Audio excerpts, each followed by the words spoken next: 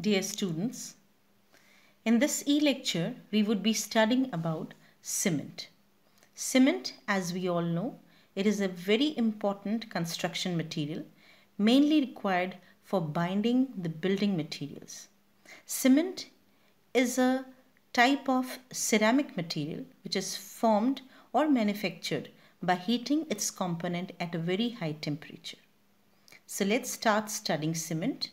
The objectives of this study would include introduction of cement, that is, what is cement, what are its components. Then, based on the components, we would be talking about types of cement, that is, what are various types of cement.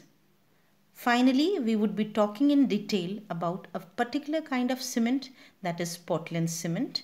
This kind of cement is very prevalent. We would be talking about its raw materials and hence what is the method of its manufacturing. The technology used for manufacturing of Portland cement includes rotary kiln method. So we would be talking about this method. Finally, we would be studying about properties of cement, that is, what are various chemical reactions involved when the cement is mixed with water, how does cement act as a binding material. And lastly, we would be talking about role of gypsum. Gypsum is used as a very important component for Portland cement. So what is the role of gypsum would be discussed in detail. So let's start understanding what is cement. As the definition states, any substance having adhesive and cohesive properties and is capable of binding materials such as bricks, building blocks, stone, etc. is known as cement. So, cement is a kind of substance which should definitely possess adhesion and cohesion properties so that it could bind the building materials along with. Now, to understand what is basically cement comprised of, let's understand its components. The basic components of cement include calcareous material and argillaceous material. Calcareous material mainly means lime. Lime, that is calcium oxide. So lime is known as calcareous material. Now how can we obtain lime? That is, what is the source of lime? Lime can be easily obtained from limestone, which is naturally available. The second component for cement includes argillaceous material. Now argillaceous material includes alumina, that is aluminium oxide, and silica, that is silicon oxide. Now these two components, they are easily available from clay, sand, shale, and other types of rocks. So these materials, they are combined material, they are known as argillaceous material. Now let's understand various types of cement. On the basis of various components of cement, the cement can be classified broadly into 4 types. One of them is natural cement. As the name suggests, the components are naturally available. The second type is pozzolana cement. Third type is slag cement. And finally, we would be studying about Portland cement.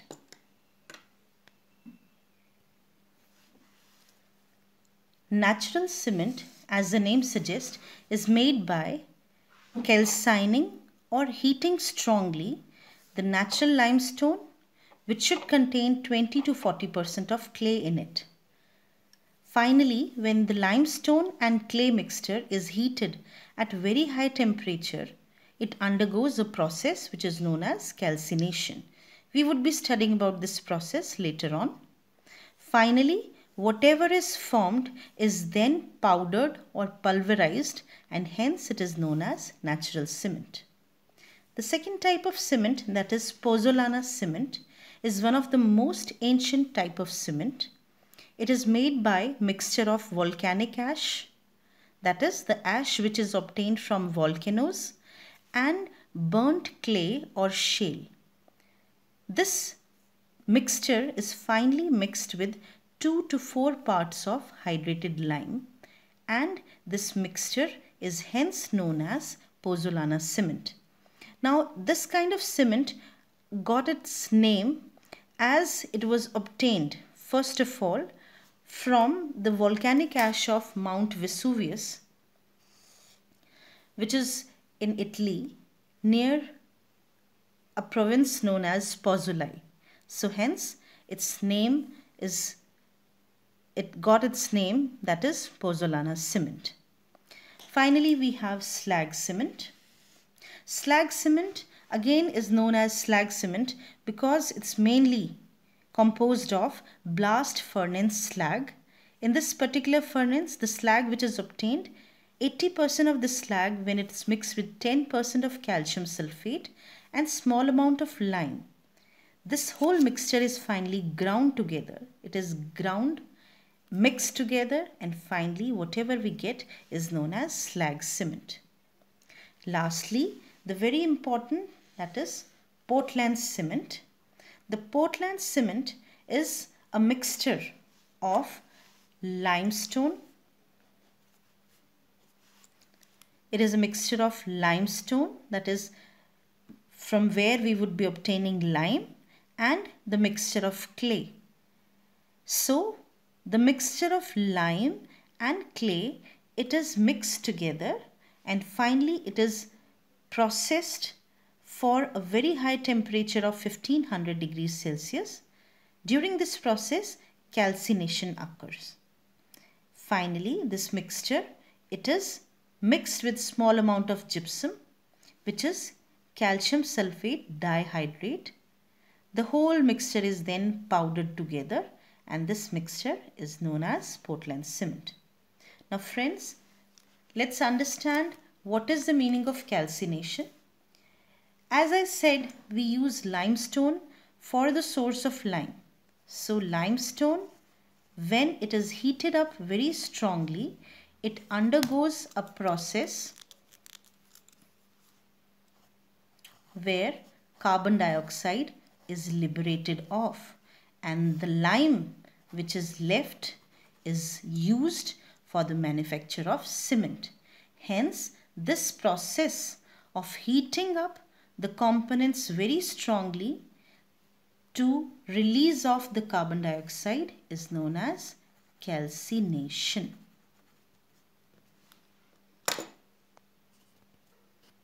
So let's quickly revise. Natural cement, which is made up of limestone, naturally available, which contains clay. Both are heated together at very high temperature and we get natural cement. Pozzolana cement, made up of volcanic ash and clay mixed with small amount of lime. This whole mixture, it forms pozzolana cement. Slag cement, it's obtained from furnace slag mixed with calcium sulfate and lime. They all are mixed together and we undergo the process of grinding to get slag cement. And finally we have Portland cement, where we use a mixture of clay, limestone, which are mixed together, calcined at very high temperature, mixed with gypsum, and the powder which is obtained is known as Portland cement.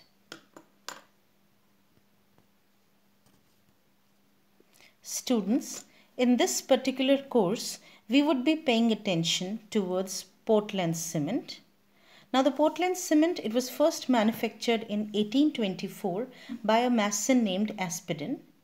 He accidentally mixed the raw materials and subjected them to very high temperature, and finally the material which was obtained, it had a color which resembled the stone of Isle of Portland, which is a place in England. Hence the cement which was obtained, it got the name as Portland cement. Now what are the raw materials of Portland cement? As we had studied earlier, the raw materials required for Portland cement are: number 1, calcareous material, that is lime. The amounts are mentioned here, that is about 70% of lime. Argillaceous material, which includes alumina and silica. Alumina and silica can be easily obtained from clay or sand, whereas lime can be easily obtained from limestone. The third type of material, it is ferriferous material, which is known as iron oxide. It's used in very small amount. Finally, we have gypsum, that is calcium sulfate dihydrate. Now this is also used in small amount. Let's understand what are the functions of all these raw materials. Now the lime, which is abbreviated commercially as C, it helps in providing the strength to the cement, but excess should be omitted. You must understand this, that if we use this lime in excess amount, it decreases the strength. Instead of increasing, it decreases the strength. So it must be used in the right proportion. Alumina, which is abbreviated as A, it helps in quick setting of cement. Very important component, aluminum oxide, it helps in quick setting of cement. Then we have silica, which is again used for providing the strength to the cement. It is abbreviated as S. And then iron oxide, it has multiple functions. It gives color, strength and hardness to the cement.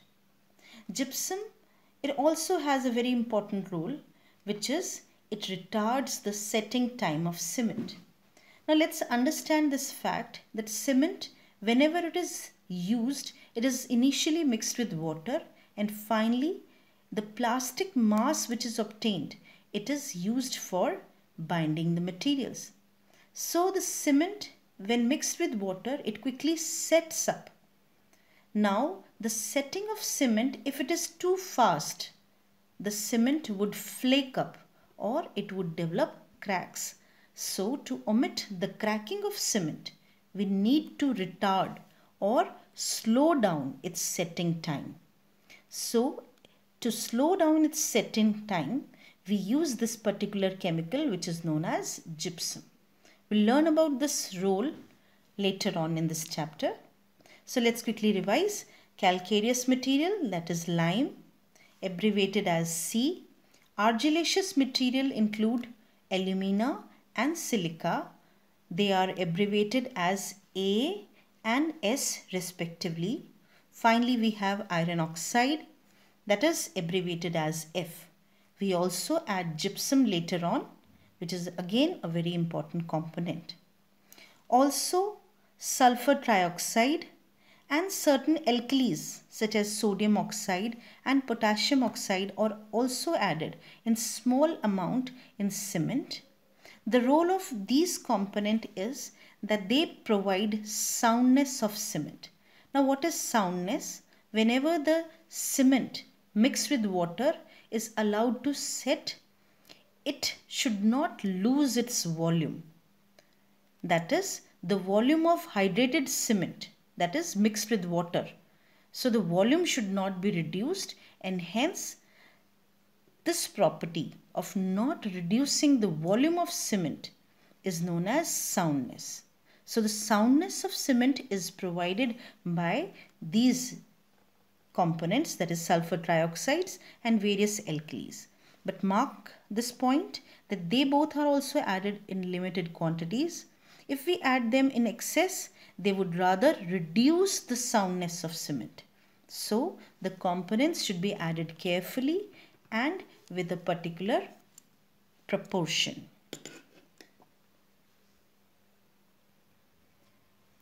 Having known about the components of Portland cement, now let's understand the manufacture of Portland cement.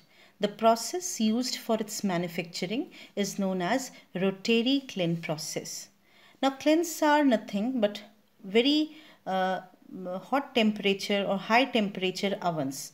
They are known as kilns. Now these kilns, they are lined with special bricks which are known as refractory bricks, which can sustain very high temperature and which do not get D-shaped or do not get broken. So the kilns, they are basically very high temperature ovens. So in this case, we'll be using a special kind of kiln that is rotary kiln. As the name suggests, the kiln itself would rotate, would undergo the process of rotation, and hence it got the name rotary kiln process. Now what are various steps involved? Now steps for the manufacturing is the raw materials, they are mixed together, then they are sent into the rotary kiln for burning. This process, burning process, occurs in rotary kiln. Finally, the products, they are ground or they are processed for the, they are subjected for the process of grinding. Finally, the powdered product is ready for packing and it's known as Portland cement. Now in the very first step, that is mixing, the mixing of raw materials, that is the calcareous, argillaceous material, the ferriferous material and the other materials, they are mixed together by two processes. One process is dry mixing while the other one is wet mixing.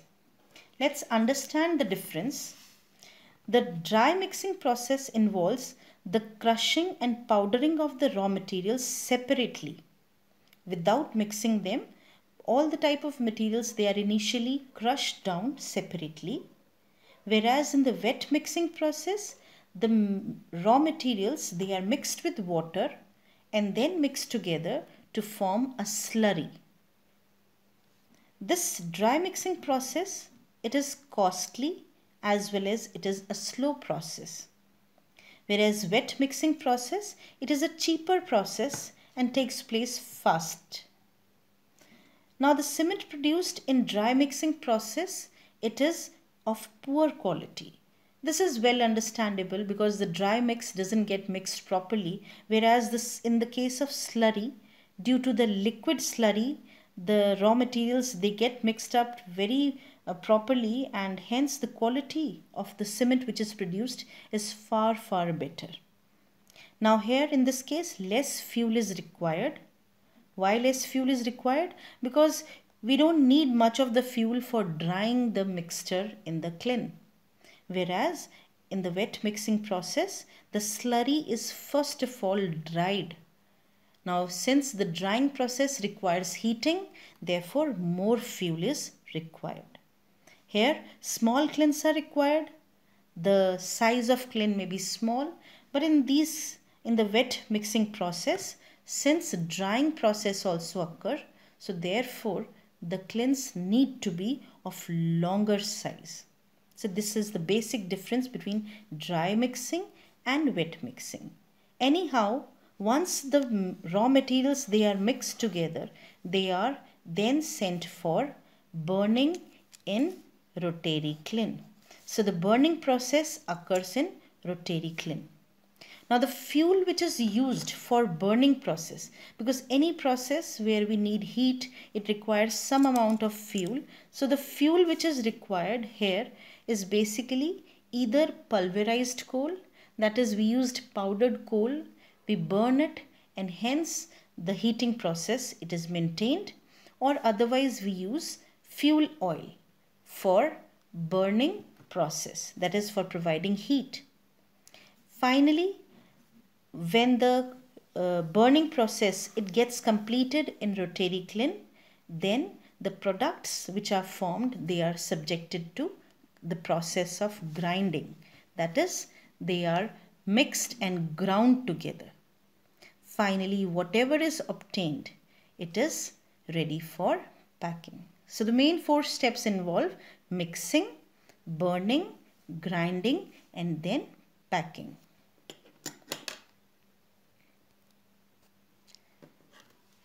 Now, this is the pictorial representation of the rotary kiln process for manufacture of Portland cement. Looking upon this diagram, we can easily identify that the central portion, this portion, it is the kiln, where the burning and heating process occurs. As you all can see that the kiln या जिसे हम भट्टी कहते हैं, the kiln, it is lined up from inside with special kind of brick. These bricks are known as refractory bricks.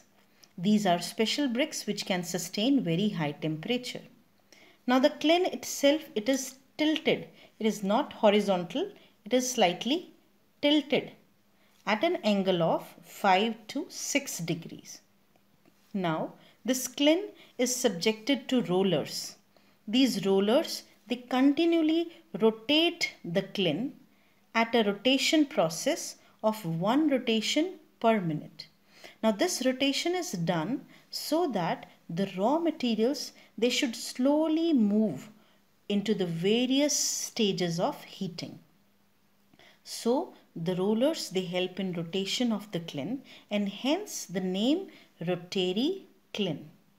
Now what else is there in this representation? Let's understand. Towards the left side we can see this is a silo from where raw materials or slurry can be put into the rotary kiln. So the raw material, whether it is through dry process or wet process, it then moves, whether in the slurry form or in the dry form, it moves into the rotary kiln. Here we have three zones of heating. Now before I explain these zones, let's understand that the heating process, since the kiln needs heating, the heating process is done by continually burning pulverized coal by mixing it with air. Now you can see the blower or firing fans, they blow off air and the pulverized coal is burnt over here to produce a very hot flame into the rear side of the kiln. So since this part is the most hot, this is the hottest part of the kiln, so here the temperature is highest, whereas in the this starting portion, the temperature, it is far less. So hence now I explain various regions depending on the temperature of the kiln. The starting zone, which has lower temperature, it is known as drying zone. The next zone, which is at a moderate temperature as compared to this higher one, that is at 1000 degrees, it is known as calcining zone. And the last zone, which is at the highest temperature, that is 1500 degrees Celsius, this is burning zone. In the drying zone, the process of drying occurs, that is water, it is evaporated. In the calcining zone, the process of calcination occurs, and in the burning zone, the chemical reactions of formation of cement, they occur. Finally, whatever is formed, it falls down in the form of small pellets of cement known as clinkers. They fall down. These clinkers, they are cooled down by subjecting them to cool air, and finally the clinkers, they are obtained. These clinkers, then they are ground, that is they are powdered and finally mixed with gypsum, and the cement is ready for supply. Now before we leave for the next process, let's understand what is this part of the rotary kiln. Now whatever is burning, whatever processes are occurring in this kiln, the gases are generated. It may be moisture, that is water vapors, it may be carbon dioxide or any other kind of gases. They are then subjected to this exhaust fan, which leads to a chimney. So before the gases, they move out in the form of flue gases, whatever is the particulate waste, it is settled down in the form of dust.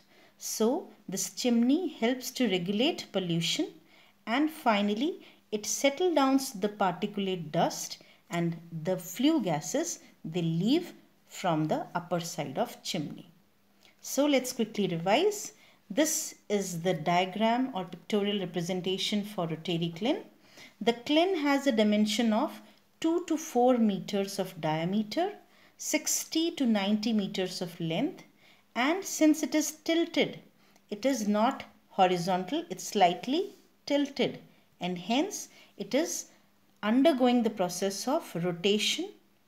With the help of rotation, the raw materials, they slowly travel from this side, lower temperature side, towards the higher temperature side, and in this whole process, the process of drying, calcination and burning occurs, and the clinkers, they are finally collected into this region.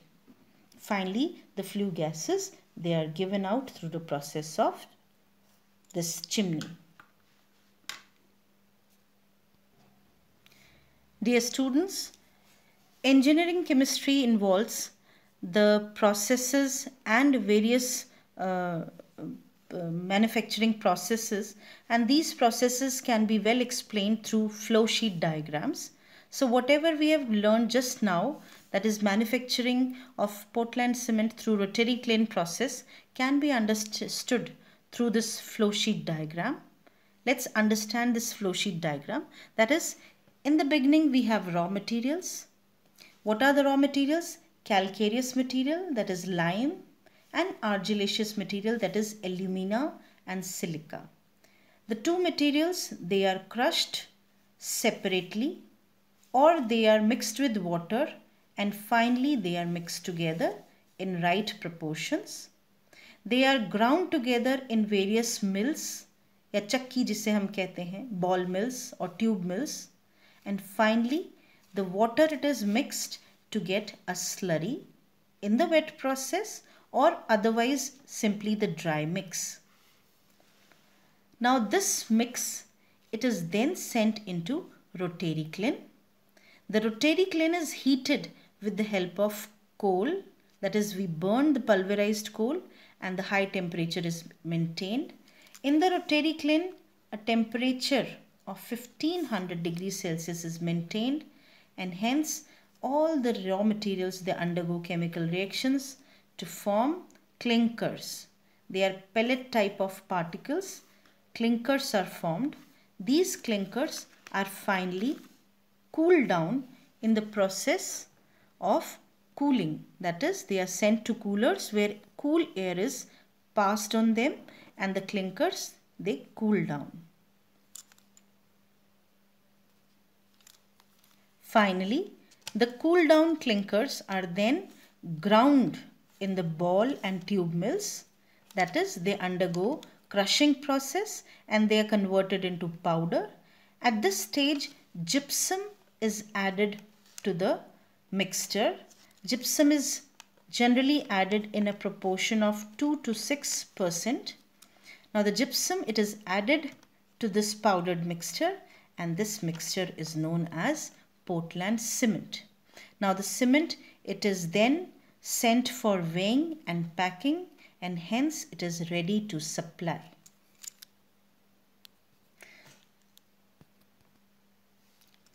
Now let's quickly understand what are various chemical reactions involved in various zones.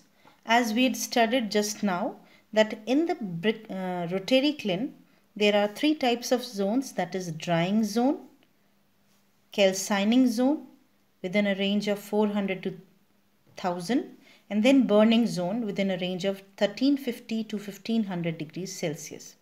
Now let's understand, in the drying zone, what is expected? It's water which actually gets evaporated. That is, whatever is the amount of moisture in the dry mix, or whatever is the amount of moisture in the slurry, it gets evaporated, and all the mixture, that is all the components, they are dried together. Finally, as the mixture move towards, or the raw materials, as they move towards calcining zone, they undergo calcination. So as said earlier, calcination involves heating to liberate carbon dioxide. So as the raw material, it contains limestone, so when it is subjected to very high temperature, the carbon dioxide, it gets released due to its decomposition, and what we get is lime, that is calcium oxide. Finally, the burning zone, that is very high temperature. In this zone, actually the chemical reactions occur which undergo to form cement. Let's understand these chemical reactions. Now the lime, it combines with silica to produce dicalcium silicate. Now this dicalcium silicate is also abbreviated as C2S. Its component in Portland cement should be 25%. Then calcium oxide, it combines with silica to also produce another compound which is tricalcium silicate or C3S. Then calcium oxide, lime, it can combine with alumina to produce tricalcium aluminate, that is C3A. And finally calcium oxide, alumina and ferriferous material, that is calcium oxide, aluminum oxide and iron oxide may combine together to produce tetracalcium aluminoferrite, which is also known as C4AF. Now let's understand that these all four components, they comprise cement, they form cement. Their proportion should be 25% of dicalcium silicate, 45% of tricalcium silicate, 10% of tricalcium aluminate and 10% of tetracalcium aluminoferrite. Now these are the chemical reactions that occur in the rotary kiln. Now students, you might have now got a good knowledge of what is cement and what are its various components.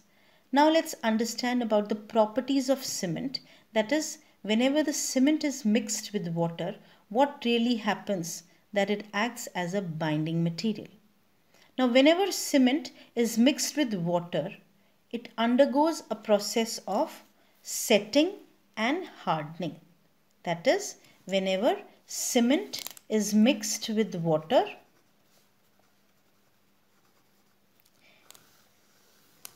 it forms a plastic material which can be molded accordingly, and this plastic material, it starts to get stiffened. That is, we can say that cement undergoes setting and hardening only when it is mixed with water. So what is the difference between setting and hardening? Now let's understand this. Now setting is also of two types, that is initial setting and final setting. Whenever the cement is initially mixed with water, a plastic mass is formed which can be molded, and this formation of plastic mass is known as initial setting of cement. So whenever cement forms a plastic type of material, it is known as initial setting of cement. Immediately after the plastic mass it is formed, it starts getting stiffened. So after a few hours of initial setting, the plastic mass stiffens up or gets somewhat stiff. This stiffening process, when it could not be molded into any other shape, it is known as final setting. So you can understand that initially when water is mixed with cement, it gets converted into plastic mass. This is known as initial setting. And when the plastic mass, it gets stiffened, it is known as final setting. There is a test known as Wickett needle test which can be used for checking the final setting of cement. So in this test, when the needle it is added into the cement, it does not penetrate anymore. So initial setting and final setting. Let me tell you students, both these process involves hydration of cement. That is, cement, whenever it gets mixed with water, it undergoes the process of hydration.